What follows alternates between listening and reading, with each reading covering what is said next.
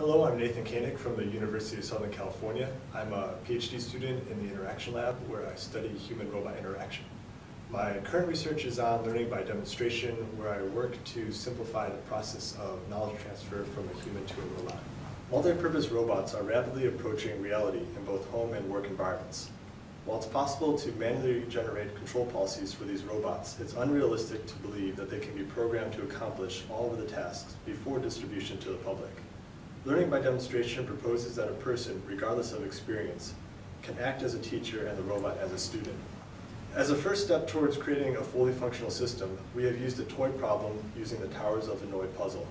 In this scenario, a teacher must show the PR2 how to solve a 3-disc version of the Towers of Hanoi. A graphical interface is used by the teacher to guide the PR2 through a demonstration. We ran a study using the Towers of Hanoi puzzle with the goal of determining how environmental factors affected the teacher. Half the participants were allowed to see the PR2 during the demonstration, and half could not. Results have shown that those who could see the robot performed slightly worse in both the time it took to complete a demonstration and the number of commands they issued to the robot. Based on these results and observations, we believe this discrepancy stems from the inaccurate mental models of the PR2 that the unobstructed teachers create.